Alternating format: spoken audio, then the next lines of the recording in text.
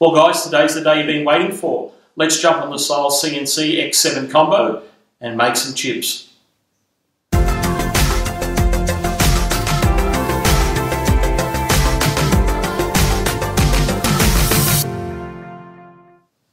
Hey guys, welcome back to the Design, Creativity and Technology channel. My name's Aaron. Well, I'm very sorry guys, I haven't been doing much CNC machining lately. I've been crazy busy at school guys. I've had a government audit, lots of dramas, rewriting a new curriculum, and unfortunately my YouTube suffers. So anyway guys, today I've designed a little block in Fusion 360, and the block dimensions guys for my USA viewers is 3 inches long by 1 3/4 inches wide by 5/8 of an inch thick. Okay, it's got a circular hole in it, so a bore of 3/4 of an inch, and it's got an internal pocket by, I believe it's 1.5 inches by 1.5 inches. Okay, so without further ado, let's jump on this Syil X7 Combo, start spinning bits and ripping chips.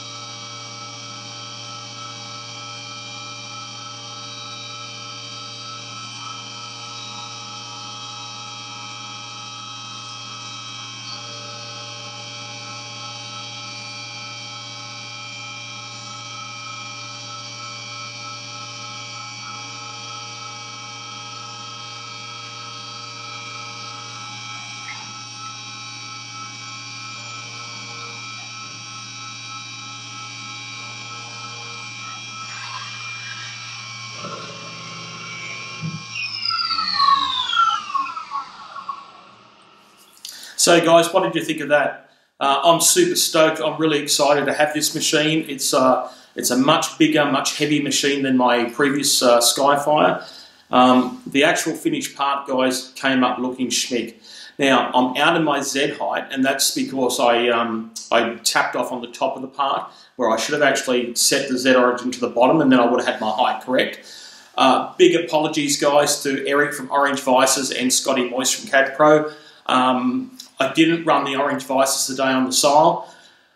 To be honest with you, I was too chicken. So last week I had a crash on the Haas at school, and it really kicked me in the guts with confidence. I was super busy. I had 18 kids in my ear. I had a visitor come in and totally stuffed up, and I smashed a Girardi vice jaw. So I wasn't going to run that chance today with the Orange Vice, no way in the world. So I ran the Syil with the old-fashioned, the Skyfire vices that I bought. But anyway, the Orange Vice will go on, guys, and I need to make some steel T-slot nuts and also some toe clamps for the vice. And I'll be making it on the Syil, and I'll be making that out of steel. Alrighty guys, thanks for watching, thanks for following along today. If you have any questions, please post them below in the comments. Feel free to ask me anything, guys, that you want. Anyway guys, that's about it. Thanks again for following along, and please, don't forget to subscribe, don't forget to click like, and please leave a comment below. Okay, thank you very much. See you next time. Cheers.